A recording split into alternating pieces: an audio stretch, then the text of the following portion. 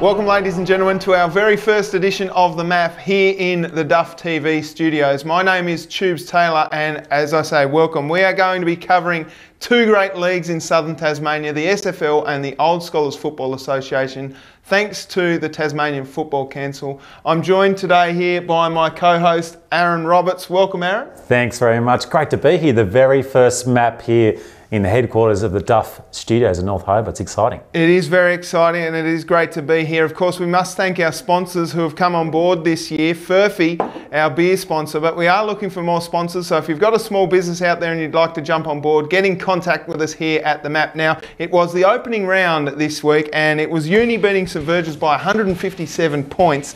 OHA beat Richmond, last year's premiers, by 26 points, and Hutchins beat Dosa by 13 points down there at the Coimbra Oval. Of course, we were out at the bike track watching the St Virgil's Saints take on University, and we saw a few highlights out there, Aaron. So here the Uni boys led out by their captain, Grant King. A couple of surprise packets for me in this team, Aaron. Kester Takayama, who broke his arm last year, he's running out, and Ethan Brock, of course, who come up from Kingborough there.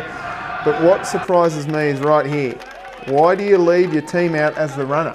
What's going on there, mate? Maybe there's confusion. They're very small change rooms down there under the grandstand. So. Ash Bennett running out, who used to play there at Claremont. It's good to see the St Virgil's Footy Club still running around. And your mate? Yeah, little Paddy Mitson there. He's a feisty little bugger, but he's one of their club champs. A little bit of tackling practice from the boys. I imagine that they know they'll be chasing a fair bit of footy. That doesn't happen anywhere else in society, does that move there? No. So this is Ethan Brock, the boy from down at Kingborough. He kicks the first goal of the match, and it was a ripper. A beautiful kick there, straight over the goal umpire's head. A great way to start his career at the Rainbows. And they all got around him. Another goal coming up here. That's Blake Waite, the number 11, that his dad, Stefan, is the coach of the Twos as King gets his handball away. A good little string of passage of play here from the Rainbows as Woodhead comes bang from 50 and sends it goalward. I think that 50-metre line might be a bit more 35. It's 42 and a half, I think, technically. We went and measured it a few weeks ago.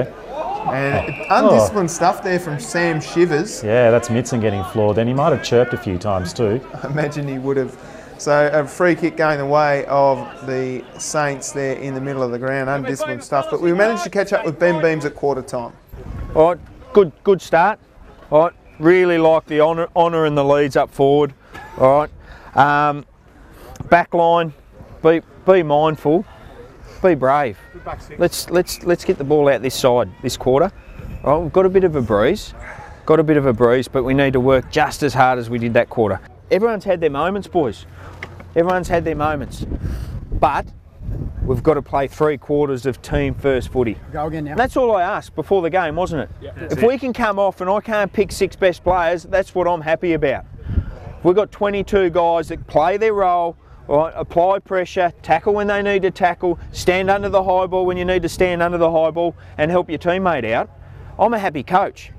So in the second quarter, University came out firing after a well-measured speech there from Ben Beams, as we see Josh Fogarty doing great work through the back line here, and that's where Ben Beams wants him to keep running and keep going. But a brilliant goal here. As we said, Ben Beams said, we want you to be bold, and I think Josh Fogarty really took it on board, as we see that man there kicking it down to Jack Tammins, who took a good mark in front of goals, and he goes back and drills, I think it's his first goal of the game here in the second quarter.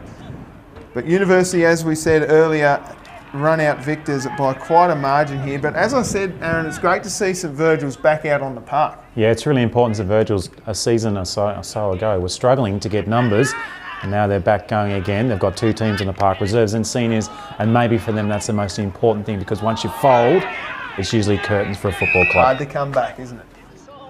Alrighty, so there we go. That was the vision that we caught out there at the bike track. Now, going through the goal kickers for University, Chris Howard kicked 7, Aaron. 7 goals for Chrissy Howard. Ashwood had kicked 4. Tammins 4. Mark Albury kicked 4. The recruit from down there at Kingborough, Ethan Brock, he kicked 3. Richie Douglas, one of my favourite players out there, Reese Douglas, sorry, Reese, he kicked 2, one which we might be highlighting a little bit later in our coverage. Sam Shivers kicked 2, Livingston kicked 2, Lonergan and Housing kicked 1 for St Virgil's. Menzies and Sutcliffe had 2 apiece. Of course, Davey, Mahoney and Morgan, and apparently Gill was discredited once. I'm not sure who didn't kick one of those, Davey, Mahoney and Morgan, but Gill kicked one as well. The best players probably out there at St Virgil's who battled all day. Callan Sutcliffe was very good, Pat Midson was good, Brad Weston was good as well. For University, it was a recruit, Nathan Hardy, who played very well, Marcus Gardner, Chrissy Harold with 7 goals, of course, and the captain, Grant King, played the game of his life. Well done to Kinga. All right, Aaron, you were out at the Claremont New Norfolk game. Oh, and a commanding lead for Claremont shown on the new scoreboard, which are going to be proliferated across all grounds in Tasmania. Everyone seems to be getting it, Aaron. Absolutely. Marcus Parker showing some of his skills, but managed to snowball onto that one. Quickly turns around. Marcus Parker, Gnorky, former St Virgil's player as well, and now he's had several seasons for New Norfolk. Looks for Wardlaw. He can't quite mark it. He's an important player. And Claremont are able to actually get this one out. It's a nice patch to play come up here for the Mont as they were able to run the ball back out of the half-back flank. Yeah, this is the fella that come from Leighton Football Club here delivering the footy down to the forward line. That's Luke Potter delivering to your big man. Ah, big Clayton. Yeah. Different colours for Clayton's been seen. Needs a red stripe there somewhere. He's just missing the red, isn't he? But as we see here, a 50-metre penalty paid against one of the players. Yeah, I think it was Rowan Herring who ran across the mark, but look what happens next. There's a little bit of conversation here, I believe. We can't lip read, but well, look, there's a 50-metre penalty. No, oh, there's a bit of a comment. Someone said something. Oh, dearie me. I think it was Benny Lovell. He's about to be shown the miscellany lettuce. Yep. And he says, you can go and make a bit of... There it is. Yep. They're all going to have a bit of salad. Off you go. Have 15 minutes. Oh, the run of shame for Benny Lovell there. So how long has he spent off? 15 minutes? Well, enough anyway. So there's a goal to Clayton, one of his 6 for the day. He's a big lad, isn't he, Nick Clayton? So you see some of the people up there, who we got in the balcony? Not long enough for me to figure out who it was. Now this is nicely one out of the middle there. Looks like Wardlaw and New Norfolk, who struggled throughout the middle of the day. On this occasion was Parker, who kicked 2 goals. This is his second and important player for New Norfolk, but probably just not enough out of the middle, but one of their few victories out of the middle of the ground there. He's an ominous man up forward, isn't he, big Marcus Parker? Well, look out, we've got Exel, David Camrick there for the Mont, just discussing tactics. There's Camrick.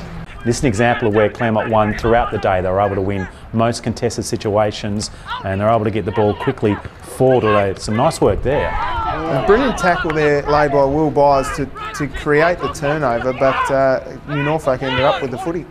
So once again, New Norfolk love it when they get a bit of space. So used to playing on the big ground at Boyer, and this is an example of when they get a little bit of space, they can be really dangerous. However, on that occasion, the kick not great to Parker. Yeah, Brodie Lang's done a really great job for Claremont over the years, just running across the half-back line, delivered beautifully up to the BMX boy. Here he is, your favourite. Yep, Del Carmen. He's a little jet that comes up from the under-18s and is playing senior footy now, so it's great to see him. And Tyler Bowden kicks one of his, I think he kicked 3. Yeah, he kicked 3 goals. Tyler Bowden's had a really good start to the season. He's a very difficult matchup, although a little slow, he's certainly a big unit. There's Del Carmen again as we look up on the scoreboard. Claremont well and truly in control halfway through this 3rd term. Oh, look out there, that's young Pearcey. He's been a player for both Brighton and he's come into the ranks of senior footy this season. We're going to see some footage of his hair throughout the day's play. Look out for that. What I have noticed in the footage that we've caught here at Duff TV is there's a lot of headbands getting around. It's like the mid-1980s, like Spandau Ballet are going to come out again. He doesn't even need a headband, this fella. No. Well, this, you've got to be cool. Remember when you were cool, Tubes? Yeah, I used to be cool. Here come the Mont once again. A bit of space through the middle of the ground. Yeah, it looks like a push in the back. Oh no, it's going to go the other way. Jackie crossing being a little overzealous. So New Norfolk now for half-back. One of their attacking moves late in the day. Once again, that man again, Parker, just a little bit too good for Byers, who had the front position. Parker's body position was just outstanding.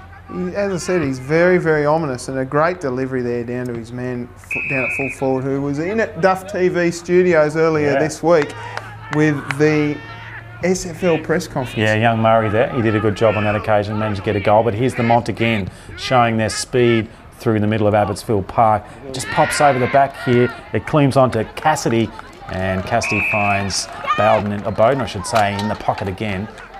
He's going to go back, kick another one for himself. And late in the day, Parker again showing he's got such a great set of hands, but he had to come a long way up the ground to get that mark. And unfortunately just didn't have enough helpers as the day went on. Although there was a few goals late here, and there's Murray again showing some skills, didn't he? Oh, and then Wardlaw just copped one. He's copped one from the 18-year-old Percy. Yeah, Percy knew straight away. You could see it as he hit him. He said, "Yeah, I knew." It's a bit like happens when at like 11 o'clock at night you're caught stealing the chocolate out of the fridge as a teenager. Mum walks in and you got that look in your face, and Wardlaw kicks a goal to finish it late in the game. You're going to run through the best players and the goal kickers for us. Yeah, absolutely. First with the goal kickers for the Mont, who had a comfortable victory in the end. Nick Clayton with 6, Tyler Bowden and also Lukey Potter kicked 3 each. Both players coming off a good week after kicking 5 last week. And for the Eagles who came down the valley, Blair Wardlow with 3 and Marcus Parker kicked a couple of goals for New Norfolk. Best players though for the Mont, Scotty Jones, Nick Clayton and Marty Allison were contributors throughout the day for them. In New Norfolk, Jacob Daly and Ashley Burgess and Rowan Heron, who I saw a game of cricket in a grand final a couple of weeks ago, which Duff TV, he played a good game off the halfback. Well, there we go. That's the results for this week in the SFL. We also, of course, have our sponsor, Furphy, who are going to be giving away a carton of beer every week to the play of the week. And let's have a look who's won it this week. So the ball comes in to the forward line. Nice strong mark taken down here by the Rainbows, and they look to switch play. Now, Ben Beams did talk about being brave. The ball comes out here to Fenton, who goes up. I think that's Rinaldi that takes the mark. He goes long and drives it up to Reece Douglas, the Barnacle, who handballs quickly over to the youngster Blake Waite with quick hands. Reece Douglas ducks around the opponent there and kicks goal of the week. And he, ladies and gentlemen, has won the carton of Furphy, thanks to my man out there, Brad Upton from Furphy. A whole carton of this stuff coming to you, Reece Douglas. How do you collect it, Reece? You get in contact with Duff TV through our Facebook side, of course. Alrighty, next week's games in the Old Scholars. We've got some Virgils versus Dosa out there at the bike track again. I don't know how they get 2 home games in a row out there at St Virgils. The University Football Club are playing OHA at University, and the Duff TV cameras will be out at the Richmond Hutchins game at Richmond, last year's grand finalists going head-to-head out there at Richmond. So that'll be a great game. We'll have some vision for you next week. Aaron, in the SFL. Yeah, in the SFL, really interesting match. Could be a prelude for something bigger in the year. Claremont versus Lindisfarne at Abbotsfield. New Norfolk, Sorrel, another intriguing game. Cygnet will take on Humble down in Cygnet. And the game where Duff TV will be covering in the Southern Football League will be out at Brighton, as the Robins will take on the Hobart Tigers, and Dodgers Ferry will have a bite. Yeah, well done. All right, that is it from us here at The Map. Thank you very much to the Tasmanian Football Council, of course, for tuning in. Furphy, who have come on board as our Player of the Week sponsor. And if you've got a small business out there or even a big business and you want to come on board as a sponsor, please get in touch with us here at Duff TV. Thanks very much for tuning in. My name is Tubes Taylor. Aaron Roberts, thanks for joining us. My pleasure. We will see you next week here at The Map. Here we go. Big kick here in the context of this game. Cassidy backs back. Chance at the back. Parker. Spinning around the corner. Parker has kicked the goal. Marcus Parker. How are you feeling, Premiers? Oh, mate, it's an unbelievable feeling, mate. You know, it's a lot of hard work that gets put into this, and it's a big moment. You know, I know we won the game fairly easy, but you know, Hutchins were good early on, mate. We had to just adjust a few little things, but it's a lot of hard work, mate, in this group. They're a resilient group, and they've got what they deserve, mate.